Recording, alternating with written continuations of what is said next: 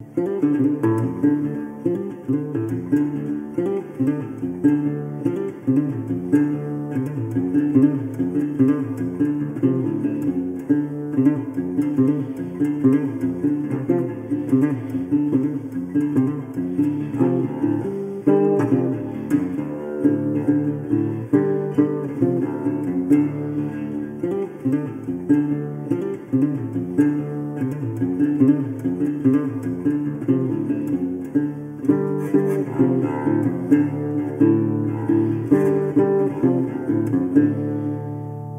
think Webb's ideas defined part of the history profession, particularly in the first half of the 20th century, up to about 1950, the mid-1950s. Walter Prescott Webb, for historians of Texas, is extraordinarily important. He was not just a president of the Texas State Historical Association, but it was under his term of office that the Handbook of Texas is established, and that is sort of the encyclopedia for Texas history, and it is used on an almost daily basis by Texas historians. In fact, there was a poll done of historians in about 1950, 1951, and those historians argued that Walter Prescott Webb's book, The Great Plains, was the single most important book that was published in the first half of the 20th century.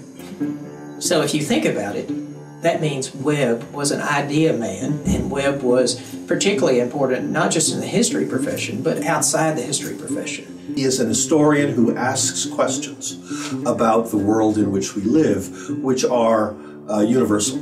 And the issue of how Americans deal with their landscape is as relevant today as it was in the 19th century or in the 18th century. Yeah, Webb was a defining person in the first half of the 20th century for sure, and a defining historian.